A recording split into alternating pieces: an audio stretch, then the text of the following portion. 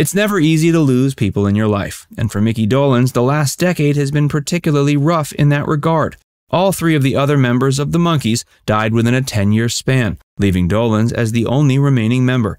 This has taken an emotional toll on Dolenz. He said publicly he's still having trouble processing the loss of his dear friends and former bandmates. Dolenz is currently 77, and perhaps because of the loss of the other Monkees, he's had a renewed interest in taking better care of himself. He told The Mirror that he's actually surprised to have been the final remaining member. He remarked that if he'd known he was going to live this long, he would have taken better care of his body. So these days, Dolenz has a focus on eating right, exercising more, and curbing his drinking habits as well. He says he does yoga and other exercise every day. Part of this process has been because he's trying to enjoy what time he has left and live in the moment.